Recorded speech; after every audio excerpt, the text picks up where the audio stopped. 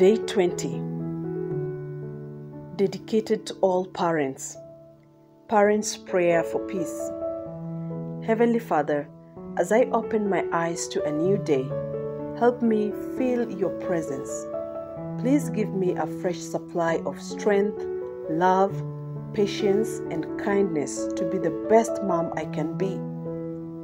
Help me to speak your peace, give your grace, offer your mercy, and bring your perfect order into this home. I acknowledge your power over all that will be spoken, thought, decided, and accomplished within these walls.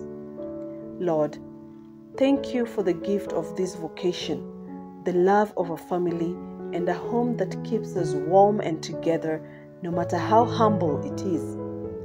I commit to using this time and space responsibly in your honor.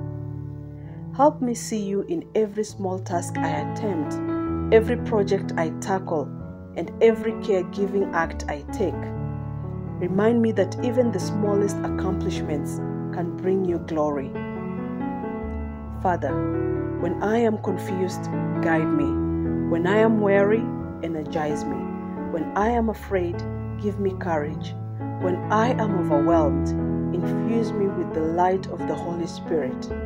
When I feel lost, help me find my way back to myself. When I feel alone, stand by my side and let me feel your presence. When I feel true joy, help me not be afraid but rather embrace it.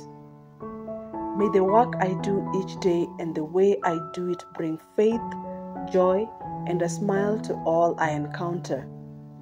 May the people in my life see your light shine through me. And Lord, when I leave this home for journeys near and far, give me traveling mercy. Bless each member of my family as they go to work or school and keep them wrapped in your love. Lord, I thank you for this session. Though I acknowledge it can be hard, I thank you for everything you have done, everything you are doing, and everything I believe you will do in my life, family, and home. I pray this with much love and thanksgiving. Amen. 2 Thessalonians chapter 3, verse 16. Now may the Lord of peace himself give you peace at all times in every way. The Lord be with you all.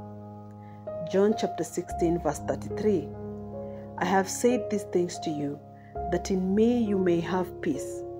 In the world you will have tribulation, but take heart, I have overcome the world.